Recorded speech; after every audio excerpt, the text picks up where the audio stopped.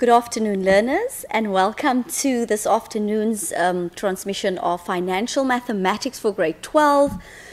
This is always a very daunting question in the paper. People struggle with it, so this afternoon I'm going to ask you to pay careful attention, to send me your questions if you are struggling, and to participate in this lesson as far as you possibly can. I have prepared some slides for you to make it easier. And you know, there's so much reading involved in financial mathematics, so I want you to read carefully with me, look at the formulas that I'm going to use, and if you should have any questions, please send them through to me. Just before I start, a very, very warm welcome to Bridgeton Secondary School, Moderdam, Sizimizela. I have Sinyonga High School, Atlanta Secondary School, Ella High School. Welcome, learners. I am so proud of you for coming on a Sunday afternoon to come and listen, to come and learn, because you want to reach success in life. So without any further ado, let's start with our financial mathematics, grade 12. I'm going to do a little bit of revision of simple interest. Then I'm going to go to compound interest. Then we're going to do future value. And then we're going to do present value. So I want to look at 4 things this afternoon. It's quite a lot, but I'm going to see if we can get through everything. Remember, participate, have your calculators out, have your pens, your papers in front of you, and we're ready to go.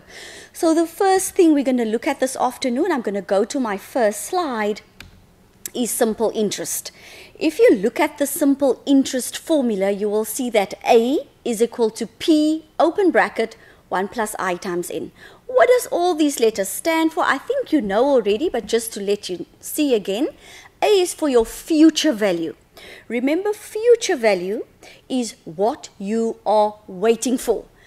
The P is the present value. Present value is what you are going to start with. Your future value is what you're going to end off with. Remember, you're waiting for that. I is your interest rate, and N is your number of years. So everybody, that's your simple interest formula, and we're immediately going to go to our first example. Now remember, I said have your pens ready, have your calculators ready, because you are going to do the first few examples with me, as it is old work that we've done maybe in grade 10 and grade 11. So you're going to do these examples with me, and here comes our first example. Our first simple interest example says, remember very carefully, you have your formula, 4,000 Rand is invested in a savings account. For how many years? For 8 years. So first of all, calculate how much money will be in the account if you're going to get simple interest at 10% per annum. You saw the word simple interest. You immediately write down your simple interest formula, which says A is equal to P, open bracket, 1 plus I times N. Now everybody, you're also writing this formula down. Remember, you are looking for, they say calculate how much money. So you're looking for A. You do not have A. What is P? Everybody, P is 4,000. You substitute 4,000 into the place of P. 1 plus, what is my interest rate? My interest rate is 10%.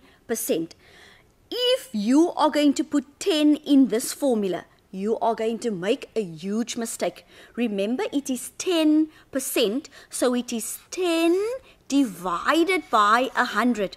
That is going to be your I. So 10 divided by 100 gives me 0, 10 divided by 100, everybody on their calculators, and it gives me 0,1.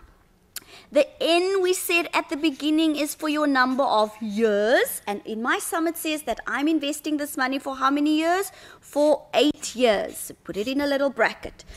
If you do this on your calculator, everybody send through your answers to me quickly. Your answer should be, let me just see, let's see, Clitusville is also here. I'm welcoming them. 7,200. I got some beautiful answers there. Fantastic. Nikita Walters, you got 7,200. Vanique. School 141, that's fantastic. Lolo, you got 7,200. I'm getting so many 7,200. So simple interest seems to be no problem.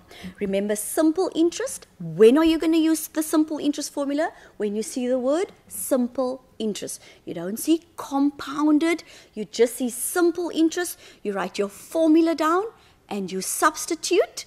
And your answer there, everybody, 7,200. Joshua, just make sure quickly. You got an answer of 8,574. You're way off by 1,374 and 36 cents. Just check that you have punched in your values correctly, please, Joshua, and that you have used your brackets. Okay, so that is simple interest.